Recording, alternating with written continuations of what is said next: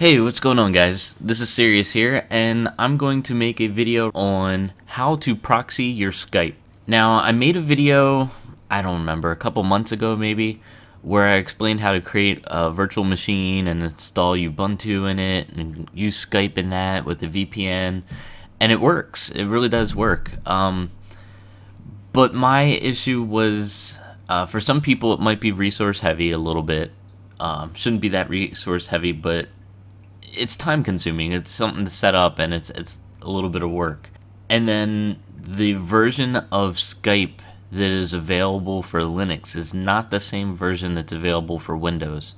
So it's a little outdated, and in my opinion, it sucks ass. It's really bad. So this is what I've been doing to proxy my Skype, and I just want to show everybody, because DDoSing is still an issue, and I don't think it's going away anytime soon. So I'll go through exactly the steps that I go through. Right here in front of you, this is the guide. I did not write this guide. This is not my guide. This is the guide that someone else wrote that I use. What I'll do is I'll just scroll through this just in case the website ever gets taken down. You can still look at my video and use it. But if you need to read anything, go ahead and just pause the video at any point. So I'm just going to scroll down here.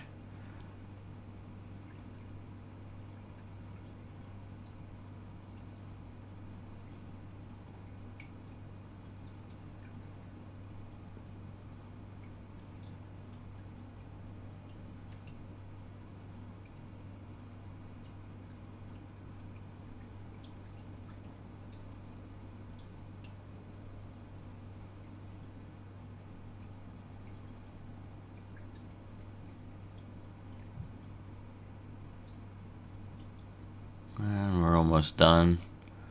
A little more than halfway. Remember, go ahead and just pause if you need to read any of this.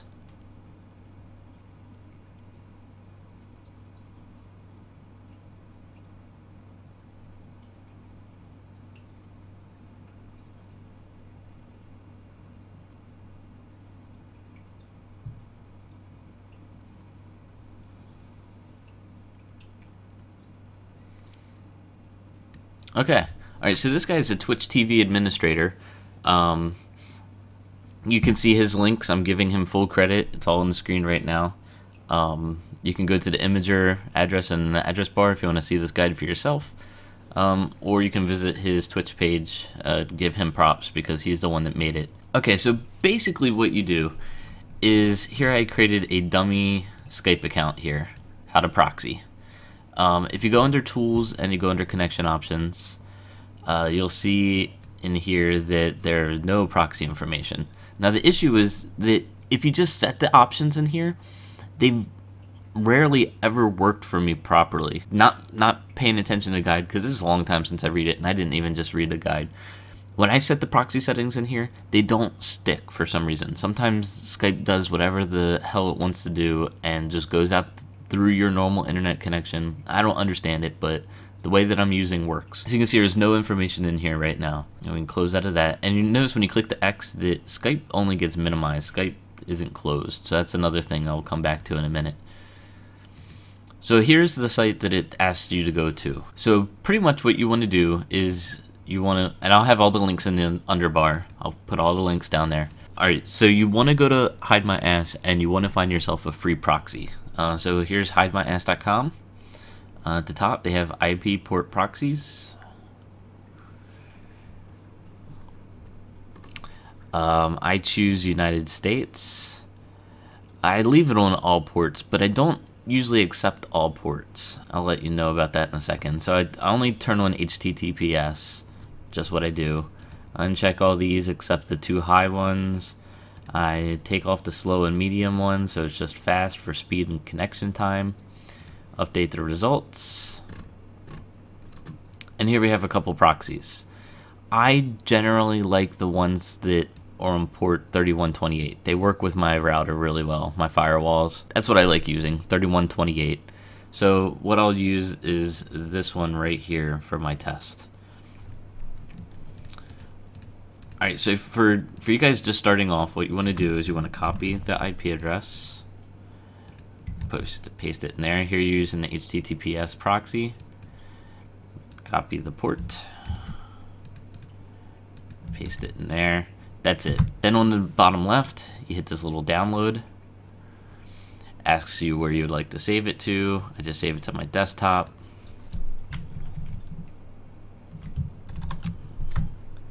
Save it there. Yes. Replace. Okay. So now we have this. Now I'm going to show you what's inside the registry file, because that's pretty much what it does. It just creates a registry file, very harmless. So here you go. It's only updating things for Skype policies in the registry. Nothing harmful in here. Here's your proxy address that you set up. Here's the port number.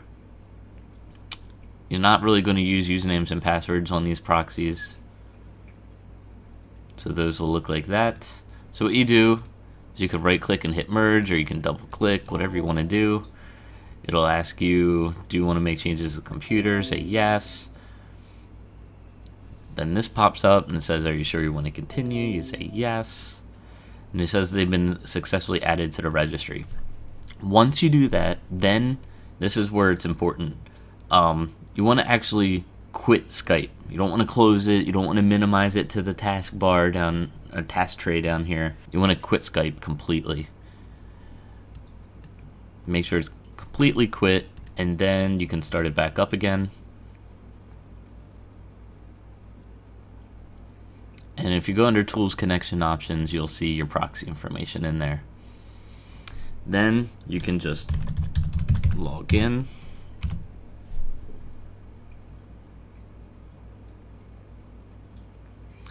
Now, this is my first time using this proxy. Sometimes you run into proxies and they don't work. Just try another one. This one worked just fine.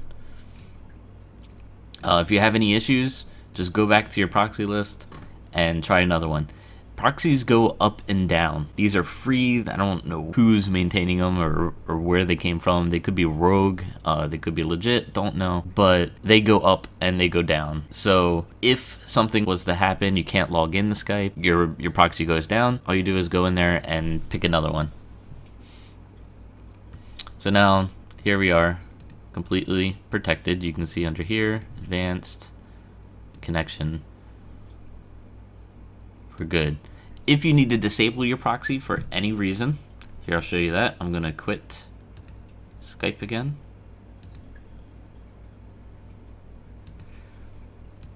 Here is another thing you want to download. When you go back to this page on the bottom right hand side, it's Remove Proxy. Go ahead and click on that and save that one to your desktop as well. So let me show you what's inside that one. And here you go. Here you go. It's just blocking everything out, making everything null.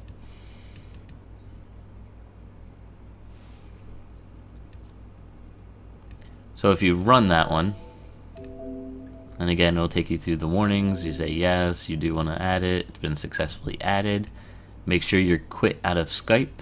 You go back in and you can see under connection options you're no longer using a proxy.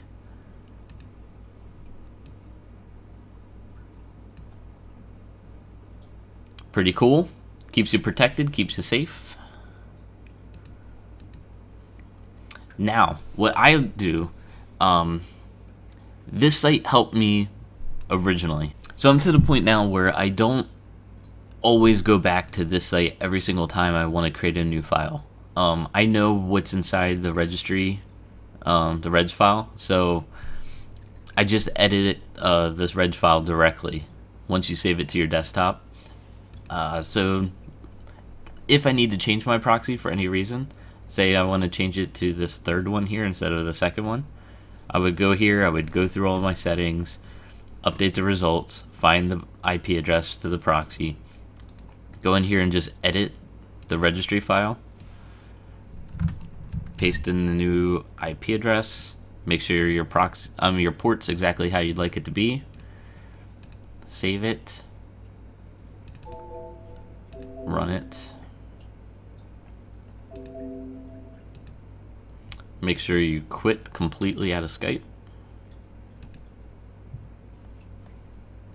Then you can go back in. double check it if you'd like. It's all set up, and then you can log in again. So if you're in the middle of a game and the proxy goes down, whether the person who was hosting the proxy just turned off the machine, or because proxy, if you don't know, it pretty much sends your connection to another person's computer before it hits everyone else. It could be a computer, could be a server, you know, whatever. But your Skype connection is going to someone else before it reaches everyone else. So anyone attempting to see where you come from, they see this other computer and not yours. Computers turn on and off. Things go up and down. Things can happen. So if you get DDoSed and it knocks the proxy down because you just hit their internet connection, or if it just went down because they turned the machine off and you need to change your Skype proxy, this is exactly what you would do. You would just go in here and just change it that fast. I just changed it from one to the other, and then you're back up and running. At no point do you have to worry about your IP address to your machine being open to the people that you're playing World of Warcraft with. So this is my method of choice of hiding my IP address, and it works very well. No complaints. Sometimes the quality might be bad, but you know, again, just change your proxy to something else and it'll generally clear that right up.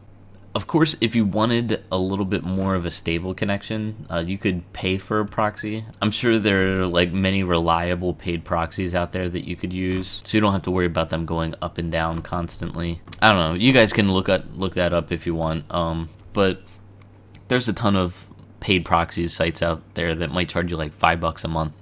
And then that way you're not too concerned about it going up and down and constantly needing to change, because the proxies do go up and down a lot, and you do have to keep up on that. Make sure that your proxy is working before you get into a game or a group. You know, if there's 9 people in the group and you're the last one in and they're expecting you to hop right in Skype and be ready to go, and then you realize your proxy's down and you need to change it, it pisses some people off.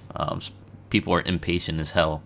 So just make sure when you're getting ready to game, just check your proxy, make sure it's up, make sure Skype's working fine for you. Well, that's about all I have. Thanks for watching, guys, and I'll talk to you again soon. Take care.